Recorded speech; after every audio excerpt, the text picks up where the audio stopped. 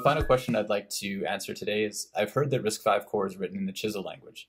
So does OneSpin tool support that language? No, OneSpin doesn't support Chisel directly. Although there are some open source cores that, for example, from Berkeley, that are written in Chisel, there are many methods to easily convert the Chisel to Verilog, and that can be used in OneSpin. Of course, there are many cores, open source cores, that are written in Verilog, and those can be read in OneSpin as well. So no matter where you get your RISC-V core from, there is a path to verify that in OneSpin. So to wrap up, so I've covered some general formal methodologies that can be used to help you in verifying RISC-V challenges.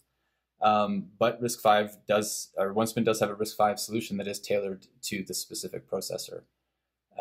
It has a quick setup time and has already been proven on multiple RISC-V cores.